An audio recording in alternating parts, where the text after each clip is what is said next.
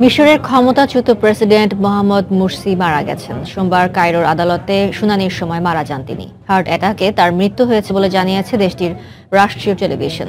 এদিকে মুরসির মৃত্যুর জন্য মিশরের বর্তমান সরকারকে দায়ী করেছে তার দল মুসলিম ব্রাদারহুড। আর মুরসিকে শহীদ বলে সম্বোধন করেছেন তুর্কি প্রেসিডেন্ট রিসেপ তাইপ এরদোয়ান।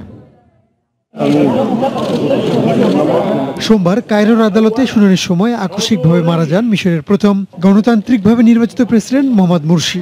দেশটির রাষ্ট্রীয় টেলিভিশন জানায়, আদালতে বিচার চলাকালীন হঠাৎ জ্ঞান হারিয়ে পড়ে যান মুরসি। দ্রুত হাসপাতালে নেওয়া হলে চিকিৎসকরা তাকে মৃত ঘোষণা করেন।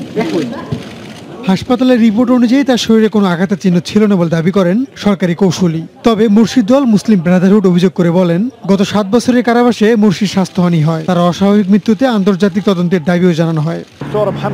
তার এমন মৃত্যু আমরা কখনো মেনে নেব না। বর্তমান সেনাশাসক পুরোপুরিভাবে এটার জন্য দায়ী। তাকে মিথ্যা অভিযোগে জেলে রাখা হয়েছিল, ঠিকমতো চিকিৎসা দেয়া হতো না, এমনকি তার পরিবারের সঙ্গেও দেখা করতে দেয়া হতো না।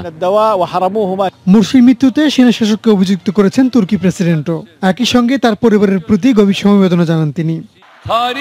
আল্লাহ আমার ভাইকে জান্নাত দিন, তার পরিবারের সদস্যদের শক্তি দান করুন।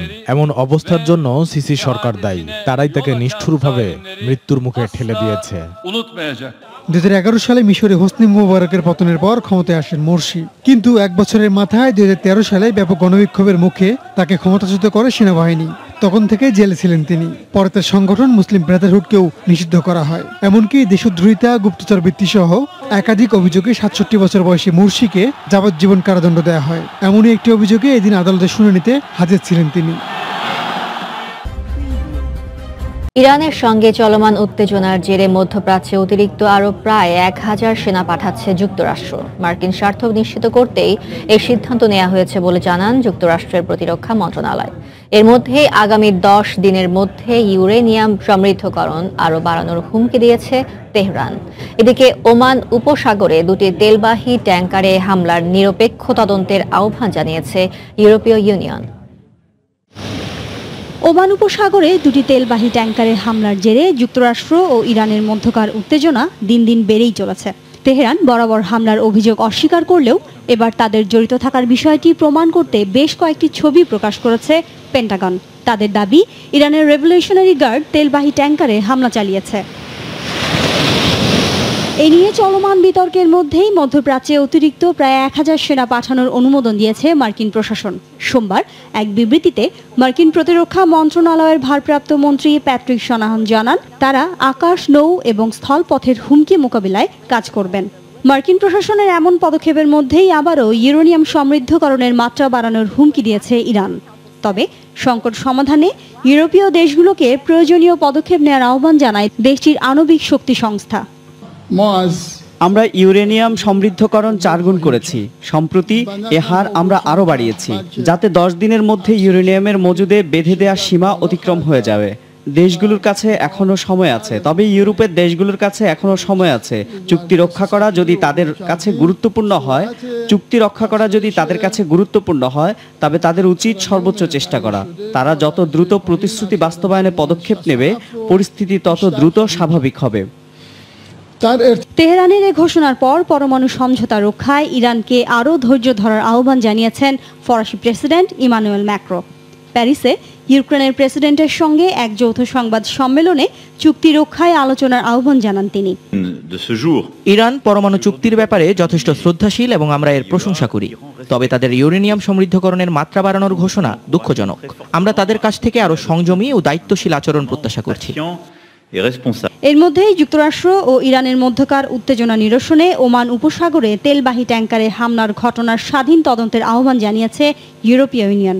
একই সঙ্গে কোনো সিদ্ধান্তে উপনীত হওয়ার আগে যুক্তিযুক্ত প্রমাণ উপস্থাপনের আহ্বান জানিয়েছেন ইইউ এর সদস্য দেশগুলোর পররাষ্ট্র ও প্রতিরক্ষা মন্ত্রীরা। দুদিনের রাষ্ট্রীয় সফরে বৃহস্পতিবার উত্তর কোরিয়া যাচ্ছেন চীনের প্রেসিডেন্ট শি জিনপিং। সফরে কোরীয় পরিস্থিতি, দ্বিপক্ষীয় সম্পর্ক উন্নয়ন এবং নিরাপত্তা ইস্যুতে আলোচনা করবেন তিনি। চীনের প্রেসিডেন্টের এই সফরকে স্বাগত জানিয়েছে যুক্তরাষ্ট্র। এর মধ্য দিয়ে পরমাণু নিরস্ত্রীকরণ নিয়ে আলোচনার শুরুর প্রত্যাশা ব্যক্ত করেছে দক্ষিণ কোরিয়া। আর সংকট সমাধানে আলোচনাকে একমাত্র উপায় বলে উল্লেখ করেছে রাশিয়া। প্রথমবারের মতো উত্তর কোরিয়া সফরে যাচ্ছেন চীনা প্রেসিডেন্ট শি জিনপিং। 14 বছরের মধ্যে কোনো চীনা প্রেসিডেন্টের প্রথম উত্তর কোরিয়া সফর এটি। উত্তর কোরিয়ার সর্বোচ্চ নেতা কিম জং উনের আমন্ত্রণে বৃহস্পতি ও শুক্রবার পিয়ংইয়ংয়ে অবস্থান করবেন শি। বৈঠক করবেন দেশটির সর্বোচ্চ নেতা সহ ঊর্ধ্বতন কর্মকর্তাদের সঙ্গে। সোমবার দুদেশের রাষ্ট্রীয় গণমাধ্যম এই তথ্য জানায়। চীন ও উত্তর কোরিয়ার সম্পর্কে নতুন দিগন্ত উন্মোচন হয়েছে। অতীতের আলোচনায় বহু গুরুত্বপূর্ণ বিষয়ে ঐক্যমত্যে পৌঁছেছে দুদেশ।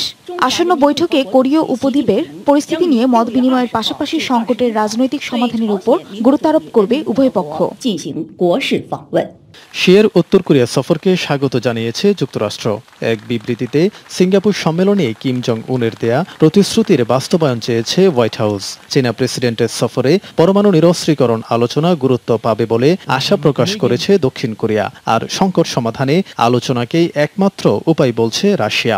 সোমবার মস্কোয় দক্ষিণ কোরিয়ার পররাষ্ট্রমন্ত্রীর সঙ্গে দ্বিপক্ষীয় সংবাদ সম্মেলনে এ কথা জানান রুশ পররাষ্ট্রমন্ত্রী। কোরীয় উপদ্বীপ ইস্যুতে আমাদের বিশেষ নজর রয়েছে।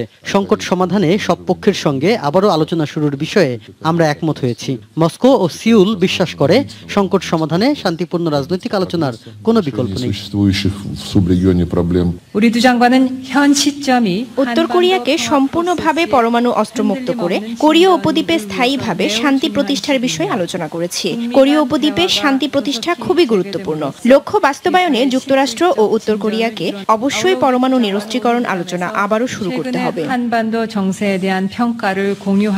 জাপানে অনুষ্ঠিত হতে যাওয়া G20 সম্মেলনের সপ্তাহখানেক আগে উত্তর কোরিয়া যাচ্ছেন শি। ওই সম্মেলনে মার্কিন প্রেসিডেন্ট ডোনাল্ড ট্রাম্পের সঙ্গে বৈঠক করবেন তিনি।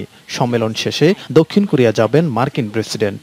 এ অবস্থায় G20 সম্মেলনের আগে শির উত্তর কোরিয়া সফরকে ট্রাম্প শি বৈঠকে চীন যুক্তরাষ্ট্র সংকট সমাধানে দর কষাকষির মাধ্যম হিসেবে দেখছেন বিশ্লেষকরা।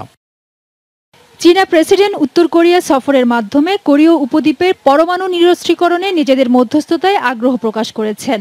একমাত্র তিনি কিম জং উনকে পুনরায় আলোচনায় বসাতে পারেন। এই প্রভাবকে কাজে লাগিয়ে যুক্তরাষ্ট্র ও চীনের মধ্যকার বিতর্ক নিরসন চান শি। আর উত্তর কোরিয়া যুক্তরাষ্ট্রকে এটা বোঝাতে চায় যে তাদের উপর হামলা চালালে মিত্র চীন বসে থাকবে না। সর্বশেষ 2005 সালে উত্তর কোরিয়া সফর করেন তৎকালীন চীনা প্রেসিডেন্ট হু জিনতাও।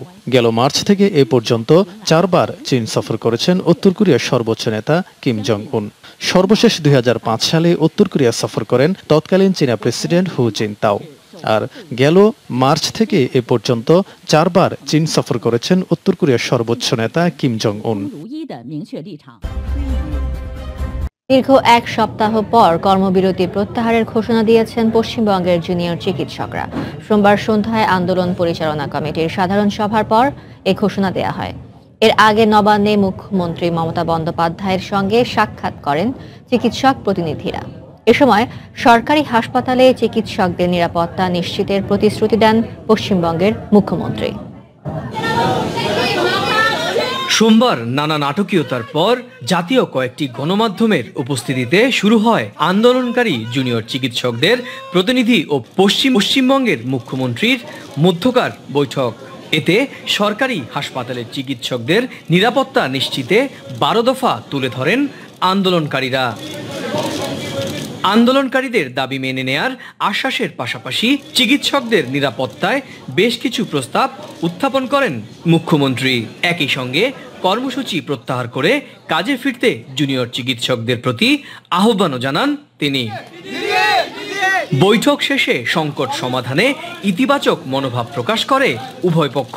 পরে সেখান থেকে আন্দোলনের কেন্দ্রবিন্দু কলকাতার নীলরতন সরকার মেডিকেল কলেজ হাসপাতালে ফিরে যান প্রতিনিধিরা।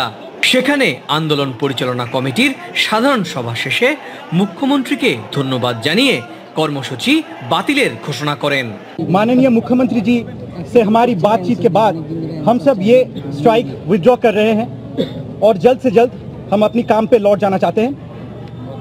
इतने विवेचना के बाद हम ये सिद्धांत पे आए हैं कि हम लोग सरकार को थोड़ा समय देना चाहते हैं हमारी मांगों को पूरे करने के लिए। গেল 10 জুন রাতে নীলরতন সরকার মেডিকেল কলেজ হাসপাতালের এক রোগীর মৃত্যুর ঘটনায় জুনিয়র চিকিৎসক পরিবহ মুখোপাধ্যায়কে মারধর করে স্বজনরা।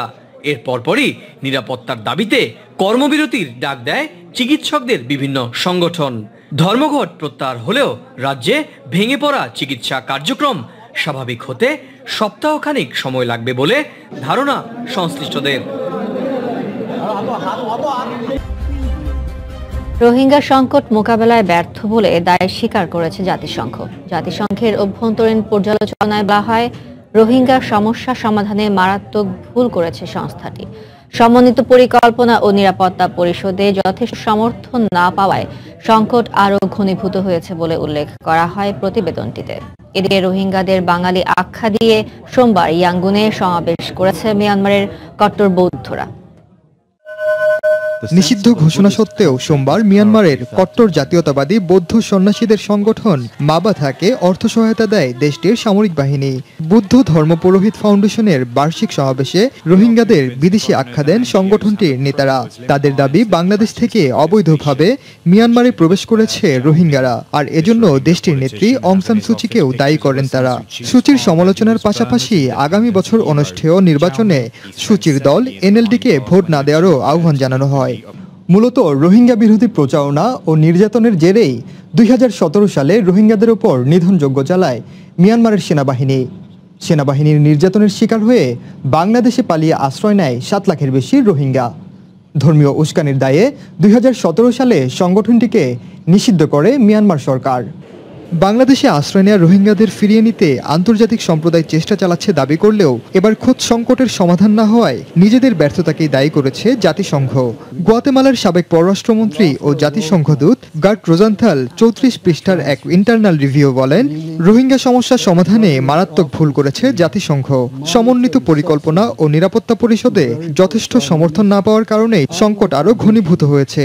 আর এ কারণেই 2017 সালে রাখাইনে রোহিঙ্গা বিরোধী হত্যাযজ্ঞ ঠেকাতে পারেনি সংস্থাটি। জাতিসংঘের ওই ভুলকে পরিকল্পিত ব্যর্থতা হিসেবেও আখ্যা দেন তিনি আরো বলেন, রোহিঙ্গা সংকট সমাধানে মিয়ানমারের সঙ্গে সংস্থাটি কোন ধরনের অবস্থান নিবে তা নিয়েও দ্বিধাদ্বন্দ্বে ছিলেন জাতিসংঘের কর্মকর্তারা।